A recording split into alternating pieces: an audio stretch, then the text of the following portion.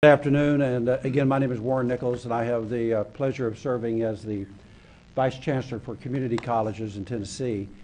It's I thought I might, for those of you that might need a little bit of information, a little bit about who we are and what we do in Tennessee. There are two public university systems in Tennessee. There's the Tennessee Board of Regents, which is the sixth largest system in the United States, and it's comprised of more than 200,000 students. It has 6 universities, 13 community colleges, and 27 colleges of applied technology.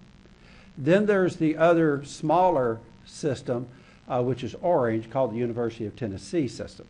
So that's our two systems. I have the privilege of working under the Tennessee Board of Regents system. It's operated by a appointed board from the governor's office and run by our Chancellor, John Morgan. We are very, very, very fortunate in Tennessee to have progressive governors and progressive legislators who have worked tirelessly since I actually came on board with the system in 2003. What we have done in Tennessee, and I say we because it's a collective, but I take absolutely no credit for it. It's our legislators and our governor that have done this. But what they have done is they have done some things under the Complete College Tennessee Act of 2010 that has totally changed the way we do higher education in our state. Without going into any significant detail, just a few of the things that our governor and legislators did in the Complete College Tennessee Act was created the very first funding for our universities and higher education, where funding is not based upon the number of students enrolled in classes. Our funding is based upon successful outcomes. In other words, it's not how many start, it's how many finish.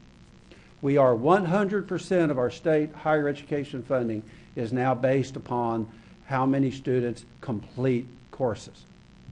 Now, challenges are there, but I will tell you, having worked within higher education and community colleges in several states now since 1983, the dynamics that our faculty are now employing on working with students, it's no longer, you know, we've never appreciated it, but it's no longer that look to your left, look to your right, because, you know, 2/3 of you aren't going to be here at the end of the term.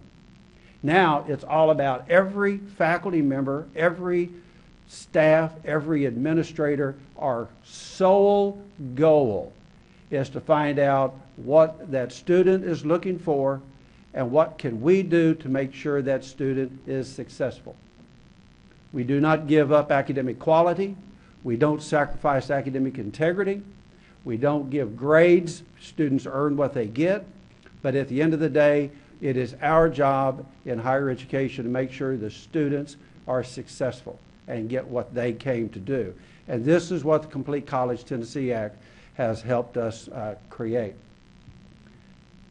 Other programs in our state are something called the Drive to 55, which our governor and our legislators have seen happen. Basically, in a nutshell, this simply means that in our state, in order for us to achieve the goals for our state that we believe are important, we need a minimum of 55% of our Tennesseans to have either a certificate or a degree so that they can help us fulfill the business and industry needs of our workforce by the year 2025. We also have, in conjunction with this, something called the Tennessee Promise, again, based upon the wisdom, the creativity, the ingenuity, and frankly, the guts for our governor in the State Address to propose, and our legislators have agreed, and it's been passed.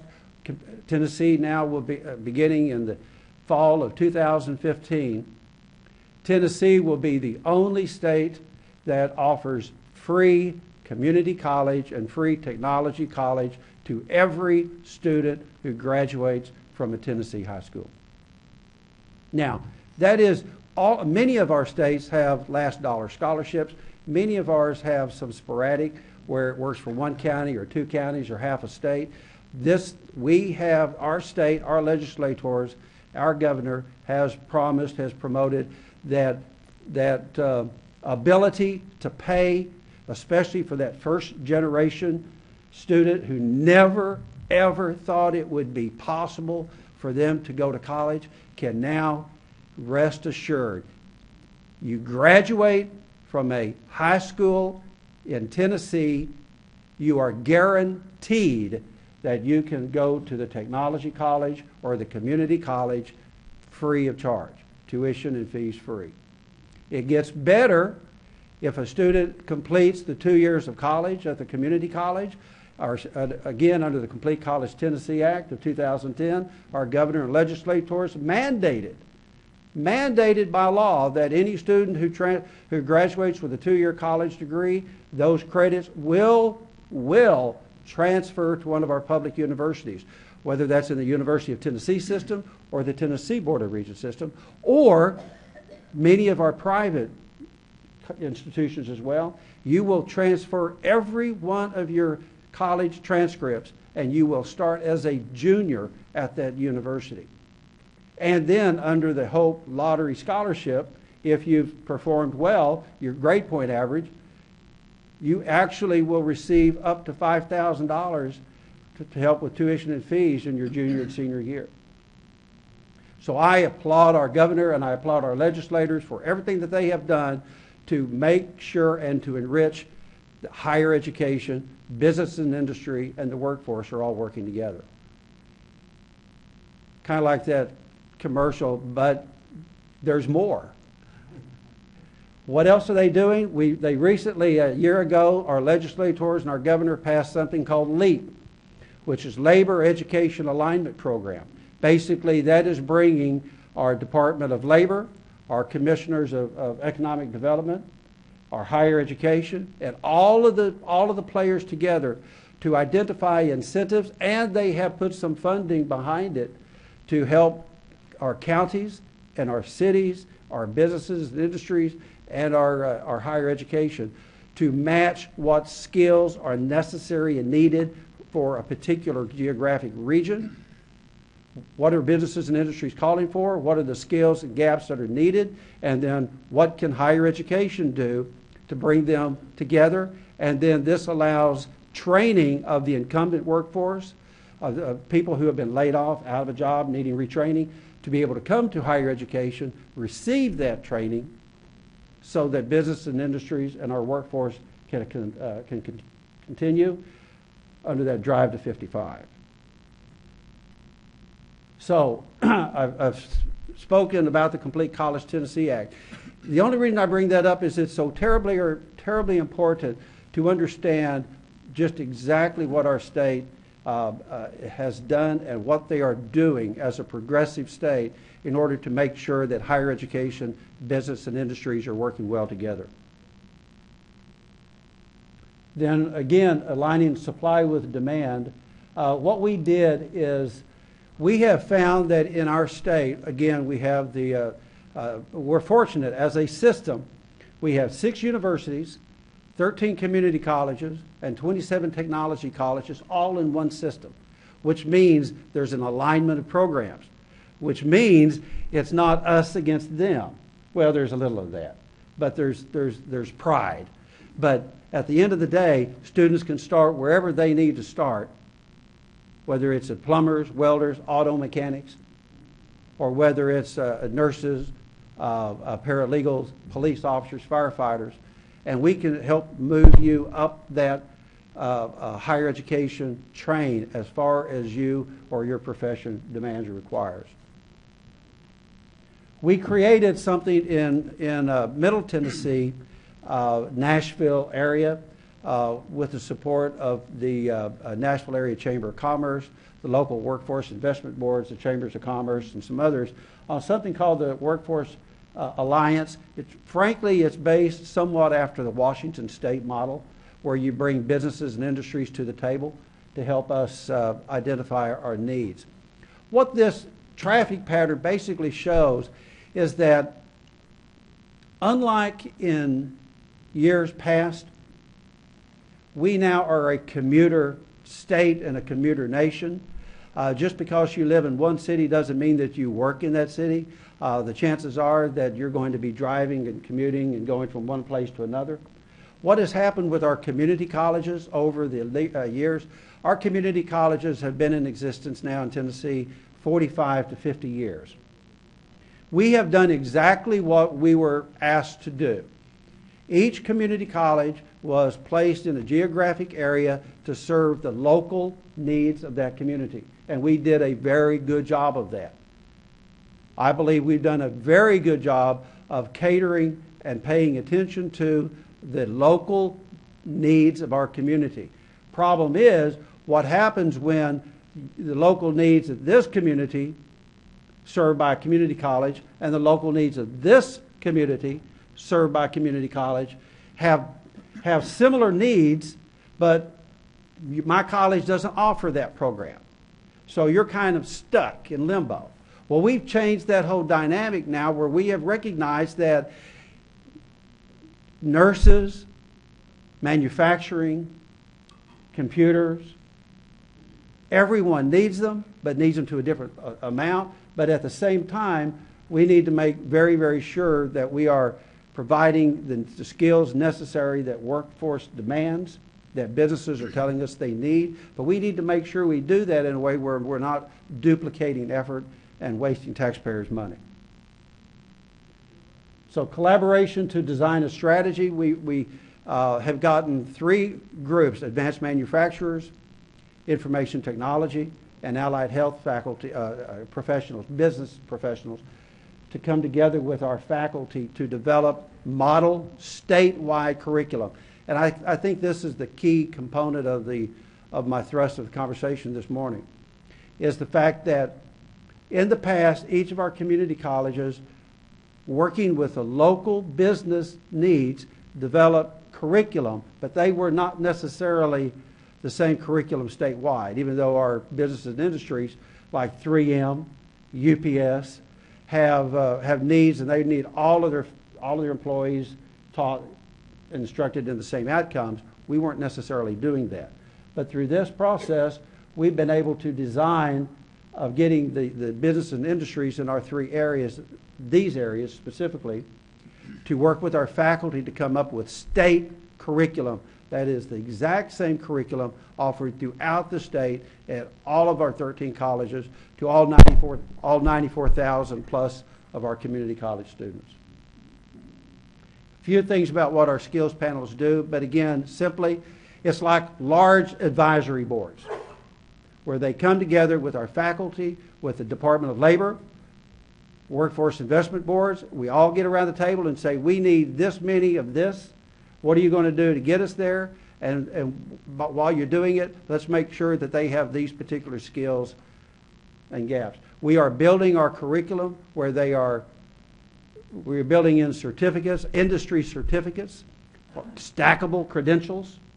We're building them so that somebody can take them from the lowest level of a technology college, then to a community college, all the way up to a master's degree at a university, if that's what that particular industry or profession is looking for.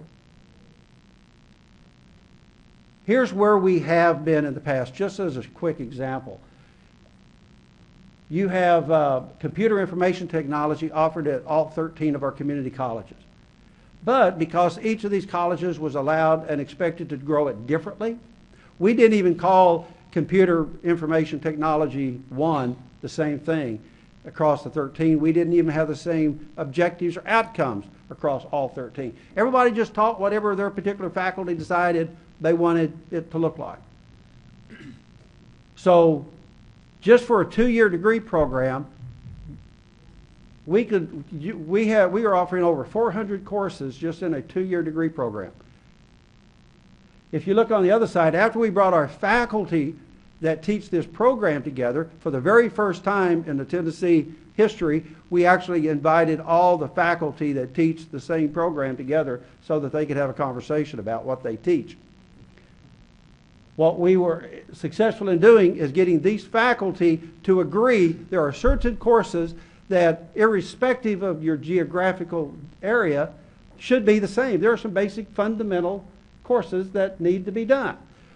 We reduced that to 1 degree, 7 concentrations, whether it's like web technology or whatnot, and we reduced that to over 100 courses instead of the 400. Paramedic certificate. We have 13 colleges teaching EMT paramedic, which is at the end of it, it's a prescribed curriculum based upon Department of Health criteria. You would think that if you have prescribed curriculum by the state and a licensing exam at the end of it, that everybody would kind of teach the same stuff. It was not what was happening in our state. So what we did, we brought the faculty together and said, here's what we're doing.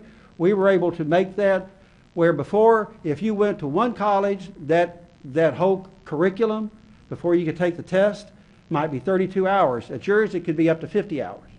Same end goal, different way of getting there. So what we've done is we've changed it to all of the certificate programs are now 43 semester credit hours with common course titles, descriptions, and semester credit hours, so that it's a standardized state curriculum throughout our state. So how are we doing? Thus far, out of our office, and this is part of what my office is responsible for doing, we have, working with our faculty and working with businesses and industries to tell us what they need from these degrees and courses, we have completed 2-year degree programs in business management, medical informatics, surge tech, early childhood education, and paramedic. We are currently working with faculty and businesses and industries across our state on these particular programs. And next year, this is what's on our plate: advanced manufacturing, integrated industrial tech, engineering, mechatronics, allied health programs, and other concentrations. And we're taking the most popular first, and then we'll move into some of those that are a little bit more esoteric. Can't leave without bragging a little bit about one other thing that the state has allowed us to do under the Unified Community College System, which was created under that Complete College Tennessee Act of 2010. We have started a statewide marketing campaign. The intent is to make sure that people know that college is for everyone. It just may not be the same type of college for everyone. But college is for everyone. And under our state, with the fact that you can go to a community college for free, once you complete that college, you can then go on to the university with all of your hours guaranteed to transfer into your major, so that you go 2 years at the community college, you start as a junior at the university.